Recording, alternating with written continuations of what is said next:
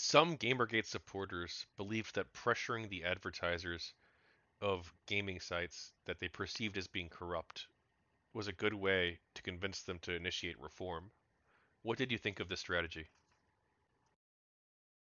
I mean, it's very Alinsky's rules for radicals, isn't it? Because that has always been a tactic of the sort of populist censorship movements, is always to threaten the advertisers or appeal to some higher authority to get something changed that you don't like. And so I can appreciate the point behind it, the idea of using the enemy's tactics against them. But as I think we established earlier, I can't stand hypocrisy, and to me, that just felt like you were engaging in the same things that the enemy did, and I felt like that kind of undermined any sort of moral high ground we might have had.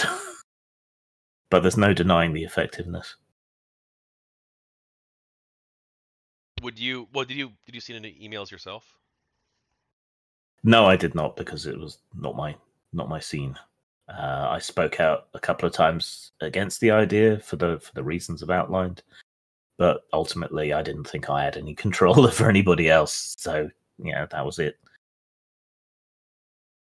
Hi, I'm Tachyon Blue. Thank you for watching another one of my GamerGate book video segments. Altogether, I've interviewed over 70 people involved with GamerGate, and I'm going to be launching a Kickstarter campaign in the coming weeks. So please, I need your support to help make this project a reality. I'm turning these 70 plus interviews into a multi-volume series of books, the first volume of which is already completed. And so I'd like you to please stay tuned for more information about the Kickstarter. And if you haven't already, please like, subscribe, and comment. More updates will be coming in the near future.